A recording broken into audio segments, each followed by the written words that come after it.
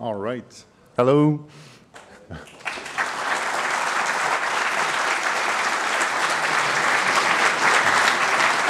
Thank you. So, first of all, I'm terrified, but it's going to be fine, I'm sure. So, welcome to this talk called Barely 3D, the Animation of Noara. I'm Pierrick PICAUT. I'm the art director at Atypic Studio, the studio working on the game Noara. And I'm also the lead rigger and animator because it's a small studio, so you tend to do everything on your own. It's not the case, but I do most of the animations. I'm also a Blender content creator. I do educational content under the name P2 Design. And I released some courses, including the Art of Effective Rigging and the Alive course. So if you don't have it, just buy tons of copies so that I can get rich, and that's cool. So what is this talk about? It's about the animation of Noara, but it's mostly about how we try to break the boundaries of animation for games and gameplay animation. So we'll go through this, and I'll start by talking about how animators tend or try to trick their audience. We'll go through some game animation constraints, because there are constraints, how we apply the principle of animation, like the base principle of animation, to improve those game animations, and how we try to push our style further, or those principles further, to, let's say, improve those animations. And we'll get a little nerdy at the end of the talk, nothing crazy. So yeah, let's get started. So Noara is a turn-based game, but the big twist, and hopefully the thing that will make it stand out, is that you can play during your opponent turns. So it has some real-time features, and it's pretty high-paced. So that's the cool thing about it. It's a character-based game, that's why we have a lot of characters, where you have to kill and conquer. So war never gets old when it comes to game design, so we're just sticking to that. We've been working on this for 5 years, and I've been there for 5 years too, and we do all the rigging and animation in Blender, but we also do a lot of modeling, UVs, environment, and stuff like that, all of our cinematics in Blender. So we are mostly all here because we do love 3D. Some of you may prefer grease pencil and 2D, but that's perfectly fine.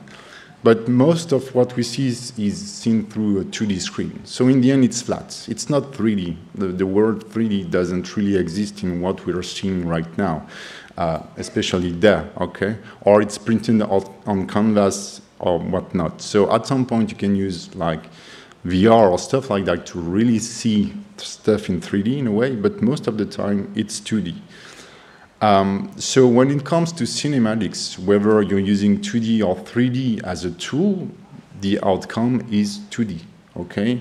So this allows the animator to trick their audience, or at least to guide the eyes of the audience through composition, whether it's using the character pose or other stuff, to lead you to a point of interest in the whole frame.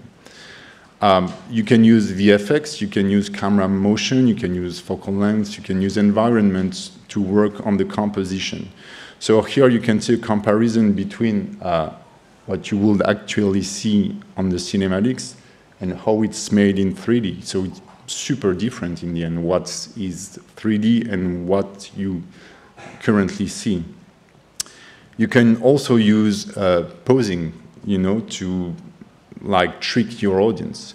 So from this point of view, this pose, I would say, look pretty nice, but if I just show you the true pose, it's a little weird, But it does look good from the point of view I give you, and not from the 3D point of view.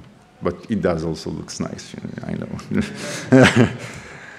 So in most games, you can control the camera, or at least you barely control the camera yourself, and the player will be controlling the camera. So it's harder to use composition or to trick your audience this way, because you never know what the player is going to be looking at unless it's a game with a lot of camera control. In Noara, most of the game, or the main view, is a top-down view, but you can still pan, rotate, you can zoom in, it will change the camera angle. And so we try to make first the animation to look right from this angle, but it can change, and I don't want my animation to look bad from any other angle. So that's a first step. It's a character-based game, okay? So we have character animation sets. Generally, those are like state animation, like idle, being stunned, being dead, or locomotion, running, jumping, and skill animation, okay?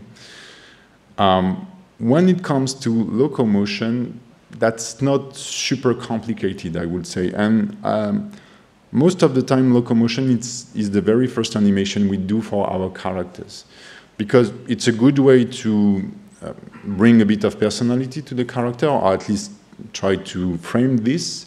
And it's not technically complicated. You just try to match the ground speed, and wherever touch the ground, you set it to linear interpolation, and you're more or less done. So you just try to make it look good and fit those requirements. But when it comes to skills or animation that have a purpose for gameplay, like this throwing animation, the game designer will say, okay, you have like a third of a second to release whatever we are throwing or whatever skill is happening on the screen. So as an animator, that sucks, you know? You want to have as many frames as you want to make it look good. But as a gameplay animator, you have to fit those requirements, because gameplay is the most important thing. And you may have played like not super good looking games, but that were just fun. And it's not because of the animation, it's because the game is fun. So that's the main thing. So this happened also for attack animation, for example, where they will again say me, you have a third of a second to hit the target.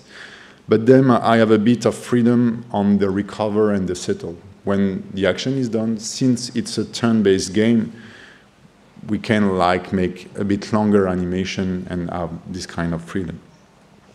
For a combo, same issue or same constraint. I need to hit every 5 frames from frame 15, for example. So with this character that has very long tentacles and limbs, how do you get to properly read this animation or make it appealing in a way? So that's pretty good constraint in the end. So to tackle that, we use the principle of animation. So there might be some, you know, some principles that will stick to cinematics or games that are, but most of the time those are exactly the same. So our animation needs to be fast so that you have a feel of responsiveness whenever you're clicking on a target and you want it to suffer from an attack. You don't want to wait for it. So depending on the strength that the character will put in the attack or the damage output, the animation might be a little slower or a little longer than just a fast, light attack, for example. To make those animations as appealing and as readable as possible, we rely as much as possible on anticipation. The problem is that we have like very few frames to anticipate our motion because it's gameplay animation. So you do need strong poses. For example, here on the anticipation poses, the character is getting like really, really low to raise his big hammer. And then I would hold the next kind of anticipation where he's about to slam the hammer on the ground, so that you clearly understand that he's raising something heavy. So next move won't be good for the guy in front of it, okay? And to bring even more impact or whatever, I often use micro-anticipation. So basically you take the last pose or the last couple of frames before the hit or before the release, and you just extremely push the pose. So when you see it real time on the top left corner, you just feel it. Like you just see this kind of extension, this kind of, you know, trigger in the shot. So you don't really see it, but it does bring a little something else to the animation, I would say. So that's the first very important thing, is make sure that you understand the base motion and what's going to happen. Then there is directionality. That's super important in a game where you can move in every direction to understand what's the orientation of the character, what is he doing, and in which direction. So we try to design our poses so that every part of the character or every features point in the same direction, so that whatever the point of view, it will work. Okay, so that's what I try to show here. Hopefully it's pretty obvious. What you shouldn't do, so those are animation, like on the right it should be like the third animation I did for the game. I did some progress, hopefully it shows. I had no experience in game animation. So a character is dying, I was doing like a death animation, like super dramatic animation. So you may understand that those people are dying, but in the game context, where you see those animations from afar, it doesn't work at all. That's super boring to see. So now when I tackle death animation, I use like way more dynamic animation with more impact for sure, broader motion, and it's like super snappy. The first frame is that you're dead. So that when it comes to the gameplay situation, it's satisfying to kill someone. Just don't get this out of the context, please, and sue me or whatever. So yeah, well, when the character is receiving the fatal blow, there is no like doubt that it was pretty hardcore for him, and it feels good, you know. It will push you to attack. Why it might not be the best move in the game, you know, but you know, aggressivity is part of human nature, I guess. So that's I would say the base principle of animation applied to game. And now our philosophy, I would say, pretentiously, is to try to make it look 2D, to push the animation further and try to forget about 3D. And just make it look good in a way. So the most important thing as first is the silhouette of your character. When you're working, I mean, even in 2D, you watch any talk about 2D animation, about posing, about anything, silhouette is the key thing about good animation. But in the 3D context is, will my silhouette looks good from back, top view, side view, etc. So what I generally try to do is to align the silhouette of the character with the motion path, so that whatever the point of view, it will feel good. You will have, again, this directionality. And this directionality will come many, many times in what I'm going to show you in our animation design. I made a custom workspace, which is just an additional workspace with a few camera angles where I can double check the animation. I'm just switching, and mostly it helps me spotting any glitches. Sometimes you forget about maybe a hand that just pop and you don't see it because you're animating from the side view or front view, and on the top view it might just appear and whatnot. So that's a way to check this. And to build like this flow in the motion and in the silhouette of the character, I do rely a lot on Blender's motion path. So it's one of my quick favorites. I use it all the time. And you can see here that the torso root of the character, the main core of the character, its center of gravity is following the bounce we saw just before, and his silhouette does also follow this motion path. And then I use quite a lot of space switching to unbind some of the bones from the character to be able to animate them in world space. So basically here I'm just animating some bouncing ball that goes in a random position. I don't even care about the character at this point. I don't care about those elements.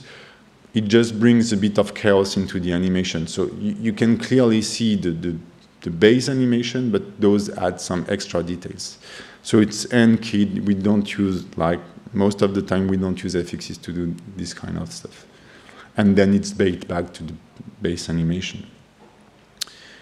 So I talked about silhouette and motion flow, and directionality. So the idea on most move is to identify a simple shape that will fit. So here it's a spinning attack. So a circle would be like the most obvious shape you will try to fit. So whatever the point of view, I don't offer that many point of view here, but trust me, the tentacles are perfectly aligned along this circle. It was a pain because I had to totally reverse the torso chain through space switching so that it was driven by the contacting foot. And then you can see that the spine is not changing angle throughout the animation, so that the tentacles are not wobbling from frame to frame. And it looks, I would say, pretty cool. And then on top of this, when our VFX artist is like, so what kind of VFX should I add on top of it? Do a circle, so that you're just supporting the current animation and the current motion. And it makes kind of sense. We use squash and stretch to an extreme. So you may know squash and stretch because it's one of the first principles you may apply and you may learn when you're starting animation. Here it's an octopus character with blades, so it's a pretty busy shape, but by using like super simple squash and stretch principle, we make the animation a little more readable. And again, it gives directionality to the jump. So beyond the fact that it could be appealing, etc., you do understand that she's going to jump, she's jumping, and then she's just landing. You will find this squash and stretch principle in most of the animation we do, because it allows to have a good anticipation, which was one of the first points I kind of pointed out. And when you add this squash and stretch effect to different parts of the body, it becomes very organic. You know, it becomes like super fleshy. And again, we have a good sense of directionality. You do understand, even though the fat characters are pretty hard to animate because it's hard to give a ball an orientation. So I stretch the limbs so that you clearly understand where he's attacking. Okay, so that's one of the moves. Finally, we use a lot of stretching toward the target. So you've seen that I use stretching to give a directionality for an attack, for example, but I may also stretch my character toward the landing point so that it makes no doubt where the character is about to land. And also, it generally contrasts a lot with the next pose, which is a recover pose or follow-through pose where the character is squashed. So it should be appealing and like convincing. So one of the big problems with game animation and this fast motion, even though the example you saw were like slowdown or breakdown, so it was readable. But when it's in the game context, it's like super fast. You're not like focusing on the character that is currently attacking because you may play 6 characters at the same time. So it tends to break readability. So how can we fix fast motion readability? How can we improve that? In cinematics, so I took this, I don't know where it comes from, but I find it pretty nice, I must say. We use like what we call smears, so there are a lot of different kinds of smears, but basically, so I will just pause because I feel like it's not super readable when I do it this way, if I can. But basically, if you see the real-time motion first there, like you just felt that she was stopping. But now, if you watch it frame by frame, some of the frames are just like crazy deformed. I don't know if you got it, but I do believe you got it. So I would advise you to watch Fright Sprites frame by frame. It's crazy good. So you have this kind of deformation, which has what we call smears. So basically, you kind of stretch your character, you deform it to mimic motion blur. Basically, that's the idea.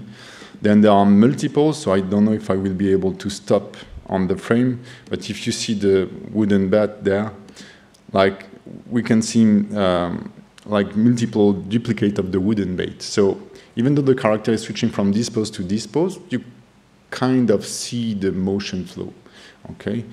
Another type of smear which is a little more like not, how to say it, not, it's pretty common, but it might be a little harder to think about are those broken joints where the limbs become like super like noodles and stuff like that.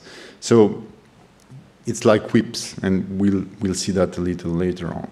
So in cinematics, since you're just like focusing on what will be seen through the 2D screen and through the framing that you choose, you can easily do that. And I do believe that if we were to watch those scenes from another angle, that there probably are some very dirty, poses or crazy poses that are involved to get this nice result on screen. You can do these kind of things too in 2D games because it's gonna be flat. So this is an example. I came across it on Twitter. This is a team I'm following, Team 18K. They are doing this game Shattered. They have one animator working on the project. He does crazy animation. When you see those smears, I asked him, how do you design that? And I'm just transitioning from one frame to the other. Yeah, okay, but how do you, how do you came across those shapes? I mean, this one, that's crazy. And when it's playing in real time, now you know there are smears. So you may spot them, but honestly, you just feel like it's super smooth and it makes you like it's so cool. But how would you do that in 3D? In a 3D game, that's a little harder to achieve. So in Noara, one of our philosophy, we are not like doing groundbreaking stuff, but we're just trying to push the deformation as far as possible to match this kind of stuff. So we're trying to create smears, but in the context of animation that can be seen from any angles, and this is where it becomes a little tricky. Sometimes it can be pretty subtle. So on the left, the blades are curving. So it just supports the flow of the tentacles, okay? And it adds some femininity. I don't know if you will, it looks more feminine, which she's the queen, like she's super, like super feminine. On the right, that's still fine, but it kind of blinks a bit, you have a little harder time to track the blades. So not like a big improvement, but still a little improvement. On other animation, though, this one is by Noara. He's one of our animators, a young guy, like he's a killer and such a nice dude. So it's a pleasure to work with him. That being said, we do use those smears, and we also do use exaggeration. So the character is beating his opponent and when he does that, he hits part of it and cure himself in a way. So we do need the viewer to understand the move. At least we're trying to do so.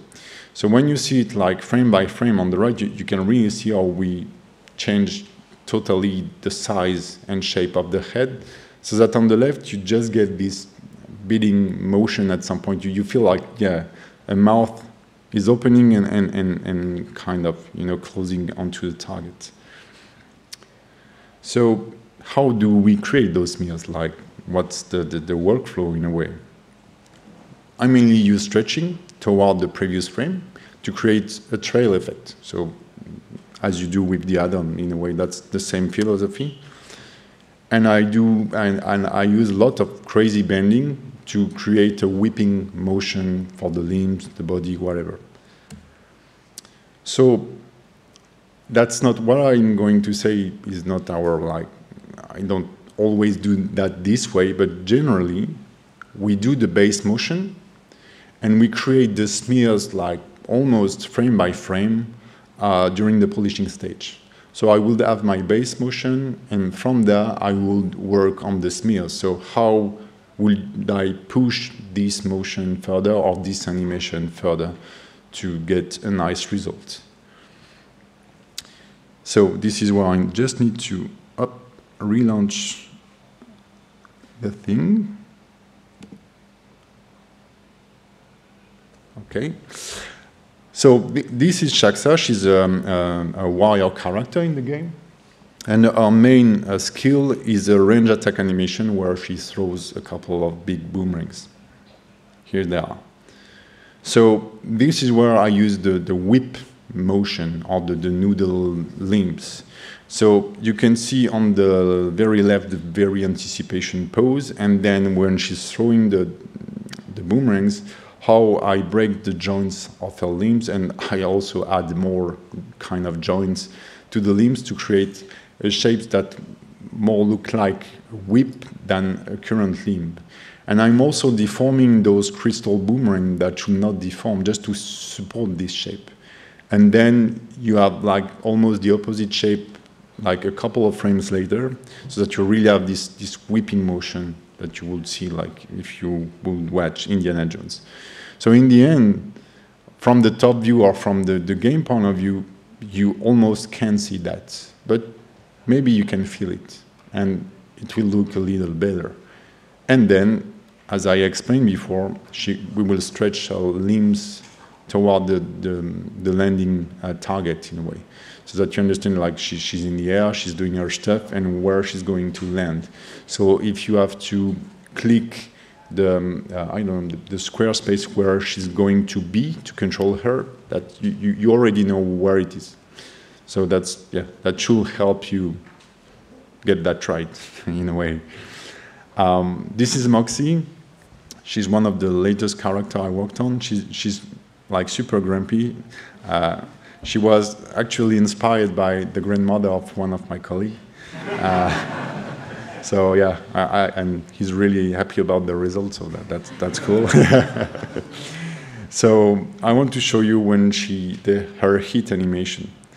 So when basically a character is receiving damages, you just hit it, we will play this hit animation. And I really wanted to push this animation as far as possible so that we totally forget it's made with 3D or whatever, and it is as appealing as possible. And the design is simply a hit shape. That's, I mean, yeah, obvious now, but yeah, that was the idea. So I just stretched the limbs to create some kind of star shape.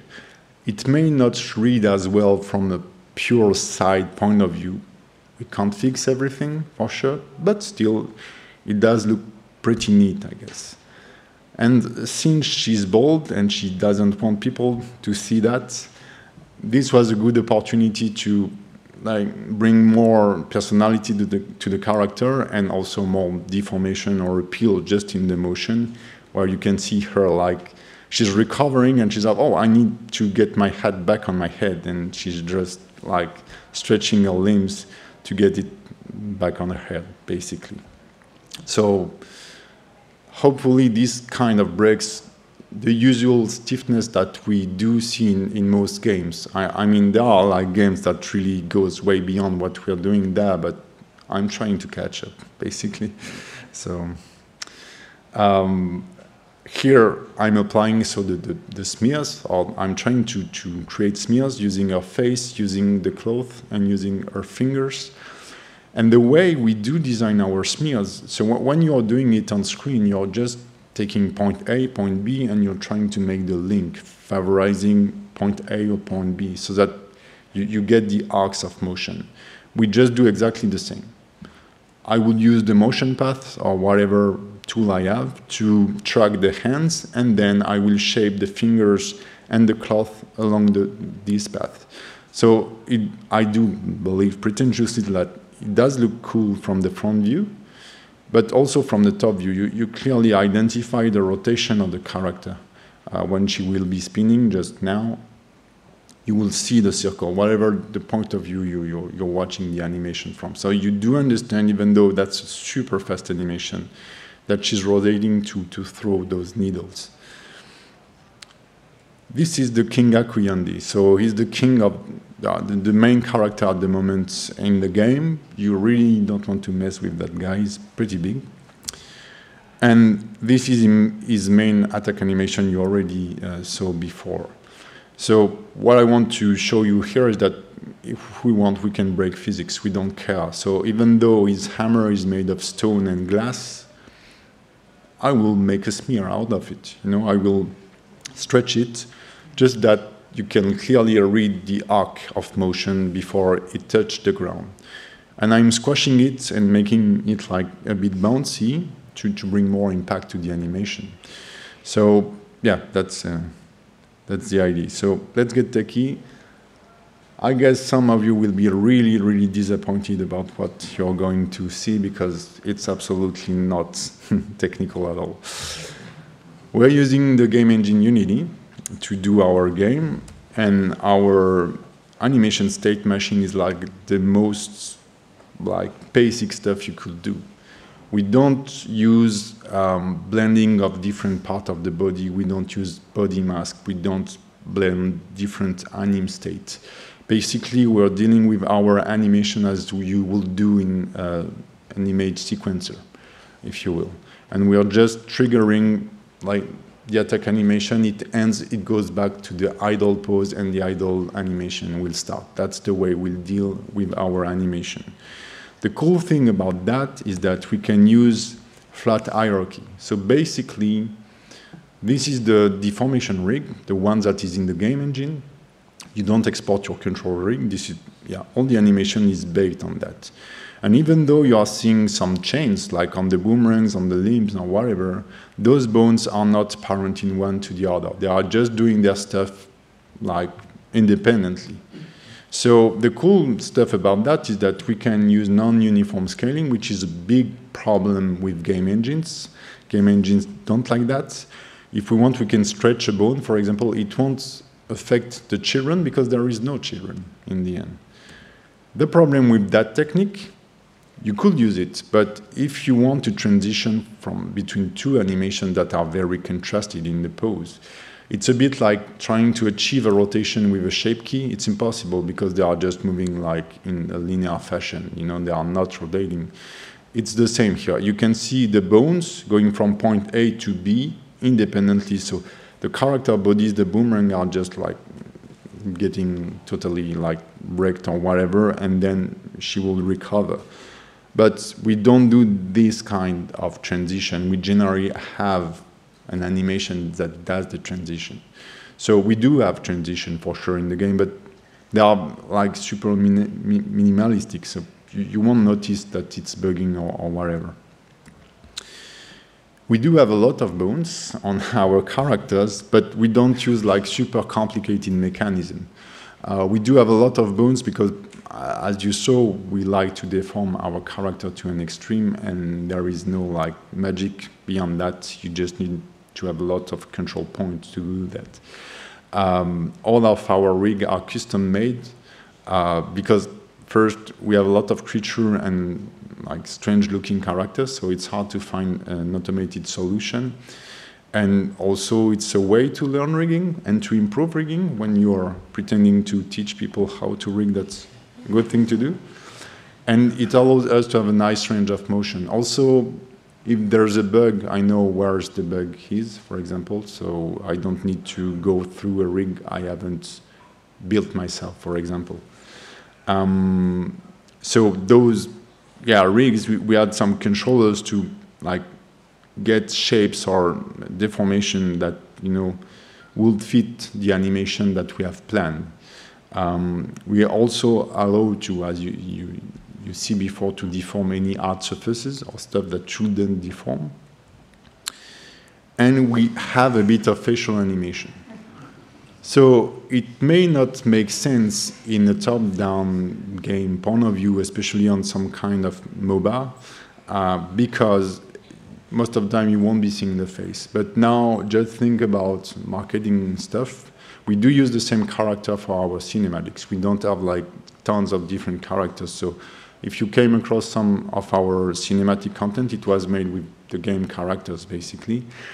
And if you were to pay for a free game, sorry, you will buy skins and stuff like that. So you want to be attached to those characters. So we need to bring personality to them, and we can do it through those facial animation.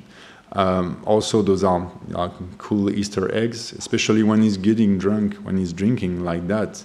He has a hat, so you will hardly see this, you know, but it's there. For our facial animation, so they are not as polished as the one we will do with cinematics. So we rely a lot on the action constraint and the Action Man add-on currently. I need to talk to Demeter or test his add-on because he did an improved version of it, so it must be like super cool. So basically, you just pose the face of your character, and then using all the control bones, and then you just use a master controller that goes from pose A to pose B. That's just it. And we use it to create like those high opening poses, some phonemes or mouth shape. But then we also have like controllers for all the bones, all the joints of the face, so that we can fine tweak a facial pose if we want to.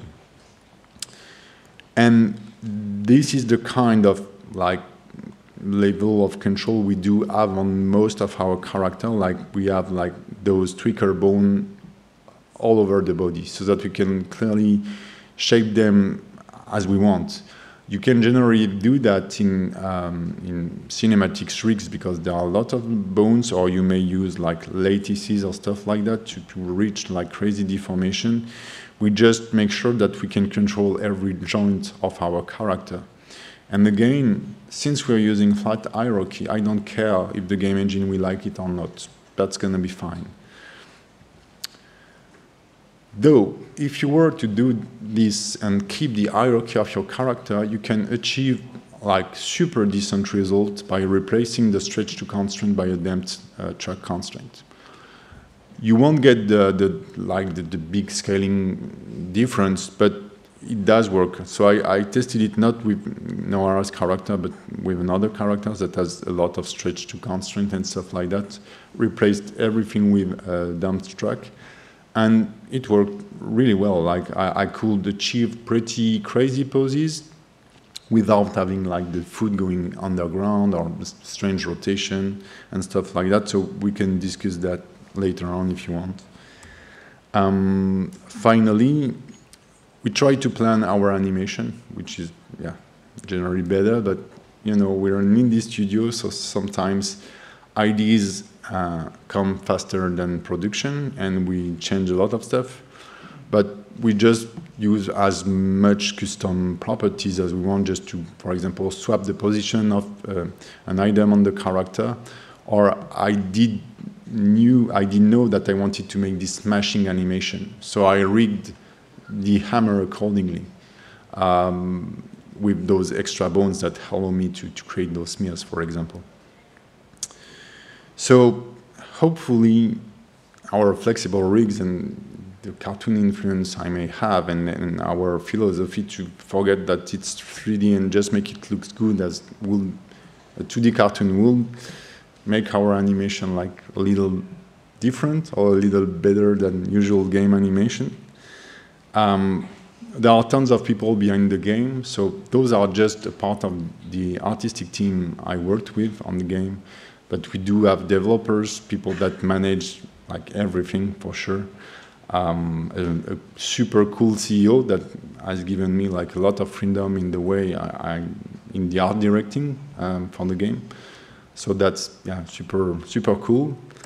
And that's it. That's the end of my talk. Thank you.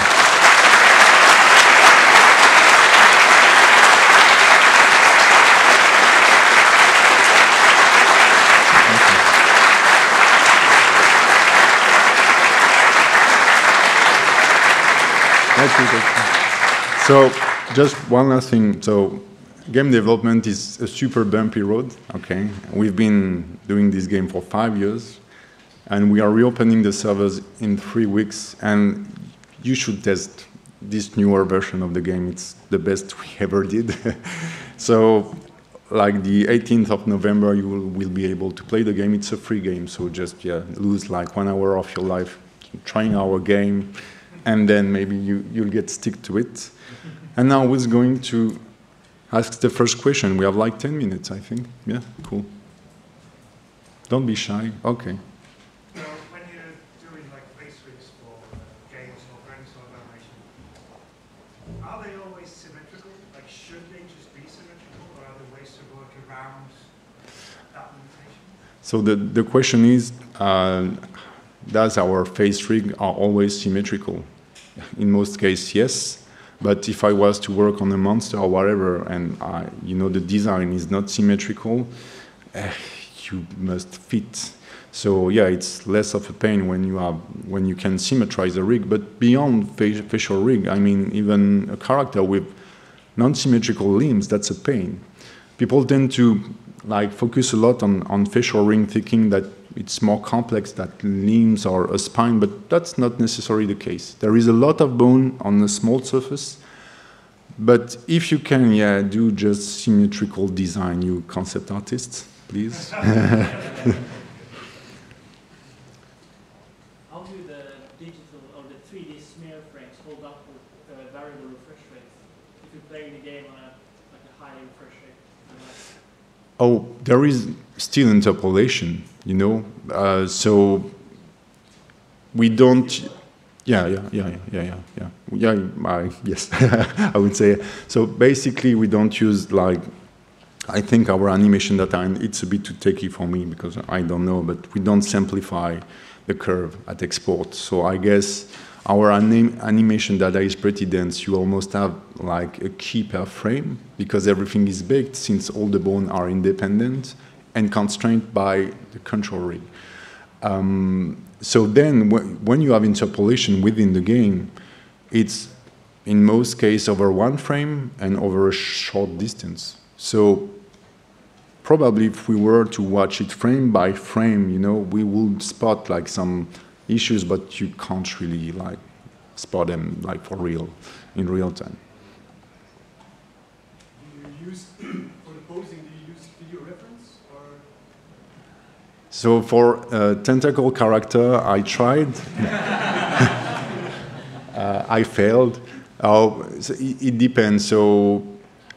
So that's, I guess, a big problem for a lot of animators where you're teaching something, you need to use reference and you don't do it afterward. Sometimes I do, sometimes I don't. Where I do use most of the time reference, it's for creatures. So, for example, I animated a big, I don't know to say it in English, like stuff on the Iceland, like that are super big. You have the seals, thank you. It was a sea lion, actually. Watch a sea lion running. That's surprising. That's not like doing this stuff. They are currently running like a dog would do. That's super strange. I feel like super strange. So, yeah, sometimes it's better to watch. So I would say yes and no. It depends. It depends. But yeah, that's you should always. When I go to the website of playnoara.com, everything is in French. Will it be in English? Yeah. So the website, I don't know if they released the latest version, but it's all translated.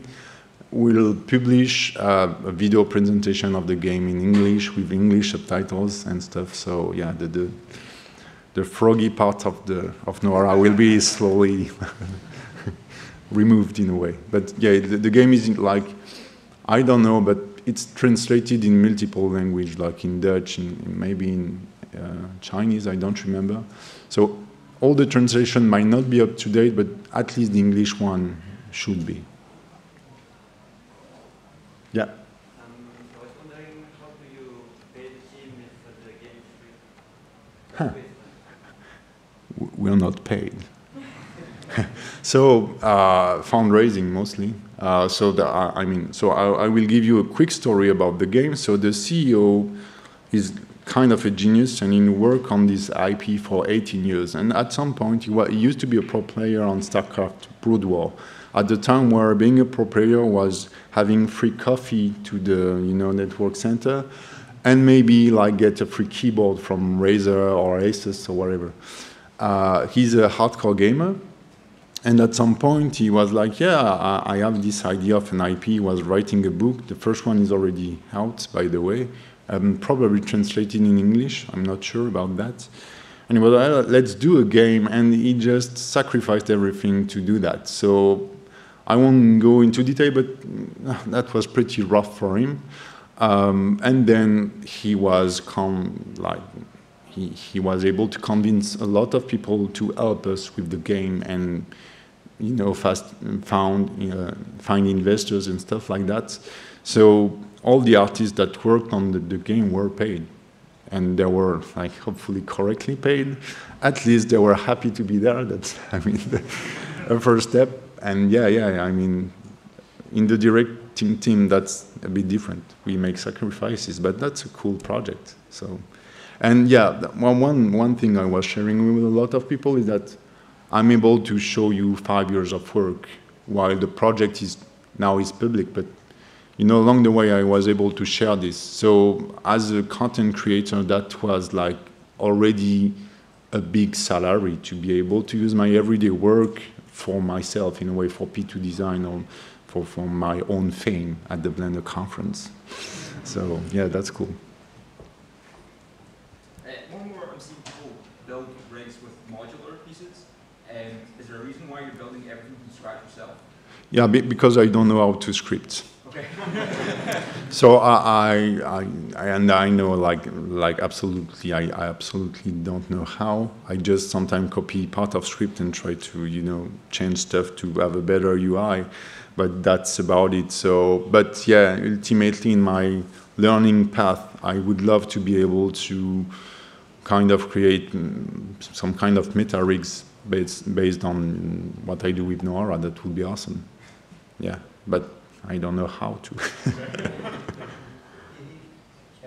Up here, golf. Oh, okay. Yeah, I need to. Oh, thank you. We watched your tutorial, and there is a space switching add-on. Yeah. How is it going?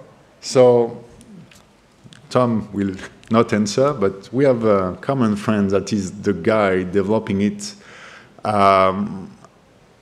He's like super busy. So we've been working on this tool like for almost 2 years, intensely. I was hoping it will be released this year, to be honest. At the moment, he hasn't made big updates on it. It's a crazy good add-on, and I'm using a lot. I know that there are some Blender devs here, so I don't know how you could get to be known that has made more or less add-ons that are quite similar, like the Rig on the Fly add-on, for example. There are other solutions to basically be able to create constraint on the fly, bake the motion data of something and change it to world space or whatever. So I don't know. Basically, I don't know. He was supposed to be there. He's not there. We are really sad about this. He sent me a message just to root for me, and but yeah, that's life. When you're doing Blender stuff on the side, it's always complicated to. Yeah. Any other question? Yeah. So we saw a lot of bones per character. Is there any limitation in the number of different bones? I don't know if maybe some more clever people would answer, but I don't know if there's a limitation on the number of bones in Unity. It seems that Unity handles many bones pretty well. We tried to display 60 characters animated on the same computer with a shitty laptops, and it was fine. So that will be my answer. You can add a lot of bone to a scene, and it's fine.